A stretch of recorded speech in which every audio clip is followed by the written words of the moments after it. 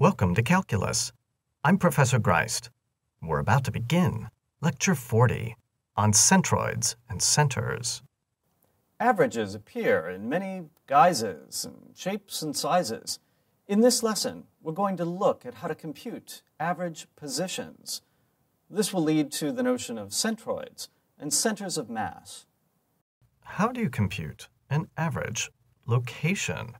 Well, this starts off simple enough. If I say, what's the average of 2 points? Well, one draws the line segment and picks the point in the middle. You could probably use some basic geometry to determine the average of 3 locations or the average of 4 locations. But what would you do if asked to compute the average of an entire region?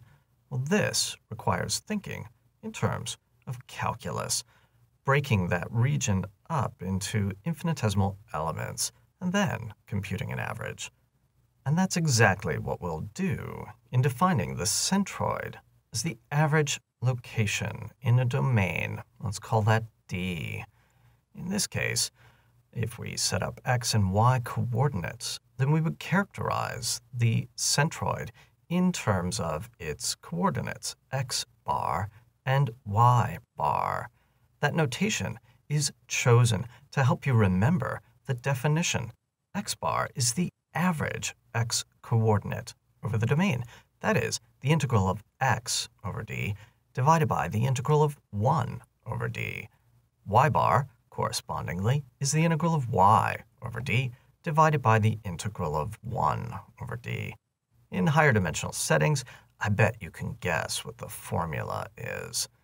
We're going to use the perspectives from the bonus material in Lecture 31 to compute these integrals, dividing the region not into strips, but rather into infinitesimal rectangles of dimensions dx and dy, and then averaging over those. The notation that is most useful to us is that of a double integral or an iterated integral. The denominator in both of these cases, being the integral of 1 over the domain, is really the integral with respect to the area element. If you integrate dA, what do you get? Well, you get, of course, A. So one way to write these formulae for the centroid is as 1 over A times the integral over D of x dA or of y dA, respectively. Let's see how that works in the case where our domain is a region between 2 curves, G on the bottom and F on the top, as x goes from A to B. Then in this case, the area element is going to be an infinitesimal rectangle of dimensions dx and dy. Now, in this case, if we look at the formula for x bar, that is the double integral of x with respect to area over the area, then what do we get? Well, dA is really the area of this infinitesimal rectangle, that is dx times dy. Now we're going to write that in the opposite order, dy times dx. And the reason for that is we're going to perform these integrals one at a time. Double integrals look scary. They're really not. You just do it one at a time. The trick is determining the limits of integration. When we integrate with respect to y, the lower limit is g of x. The upper limit is f of x. When we integrate with respect to x, the limits are x goes from a to b.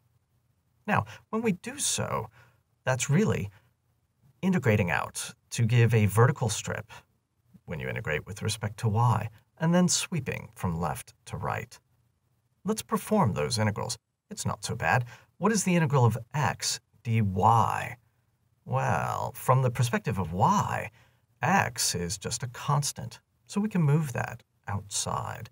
And now, all we have to do on the top and the bottom is integrate dy. That, of course, gives us y. We have to evaluate that from g of x to f of x. When we substitute that in, we get simply f of x minus g of x. Now that's just the first integral that we've done. We still need to do that outer integral with respect to x. And so we obtain a formula for x bar as shown. It looks a little complicated, but notice that on the bottom, what we've really got is the area between those two curves, our familiar formula. So we can rewrite this as x bar equals 1 over a times the integral as x goes from a to b of x times quantity f of x minus g of x dx. This is a formula that is worth knowing. You might think that the same formula holds for y bar, but it's a little bit different. There is one point at which these computations differ dramatically. That is, in the numerator, when we first integrate with respect to y, we're integrating y dy instead of x dy. Of course, that integral is easy enough. It's y squared over 2. But it makes the final formula qualitatively different. Of course, the denominator is the same. It integrates to give you the area.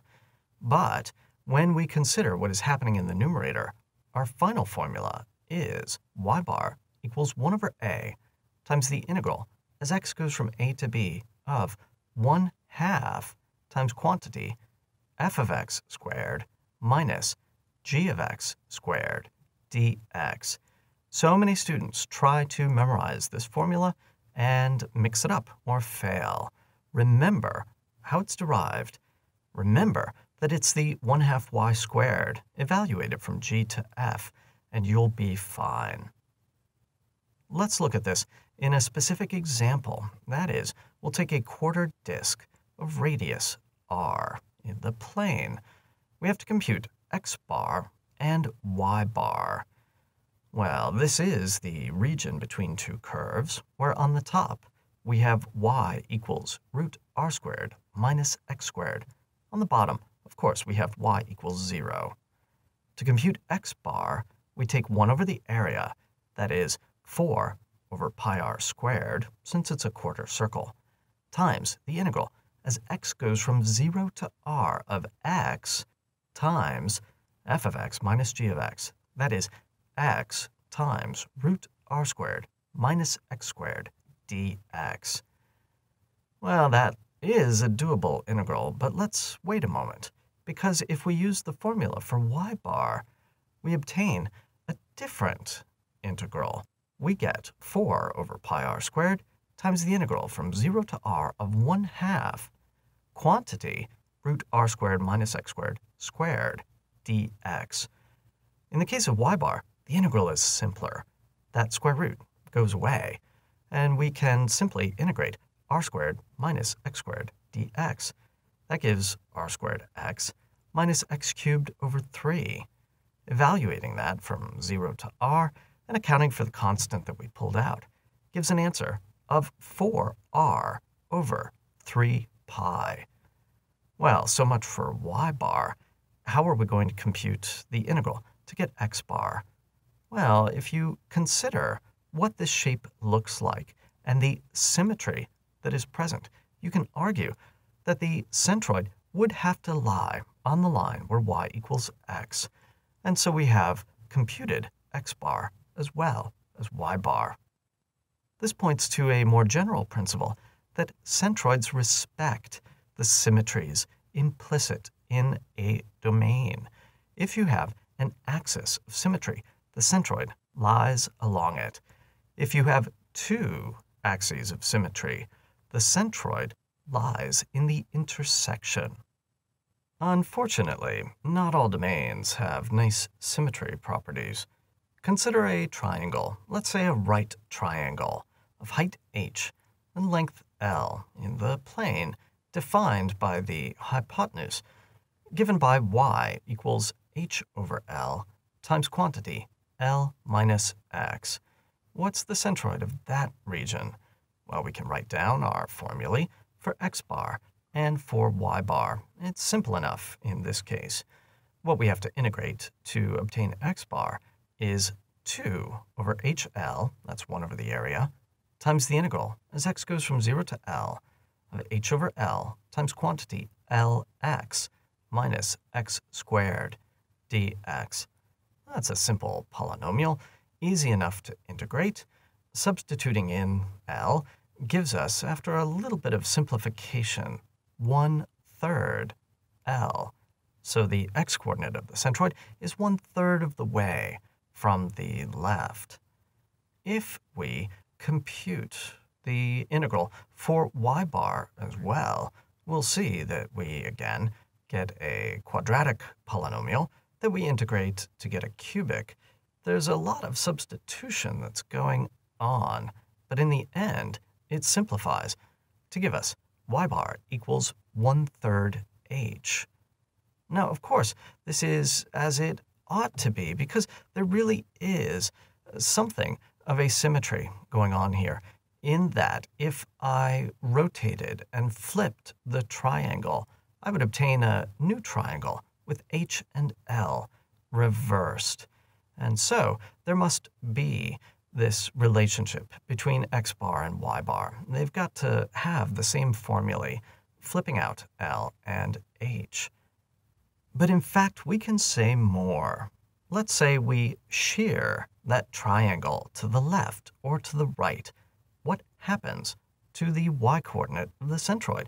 Well, really, nothing. We're not changing any y-coordinates of area elements. So the average is the same.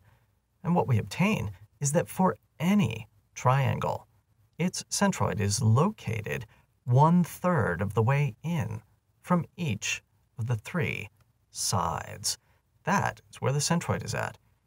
And considering it from a slightly different point of view, this is what one obtains by focusing all of the mass, if you will, at the 3 vertices and averaging the coordinates of those 3 vertices. You can see how our formula falls out immediately from that.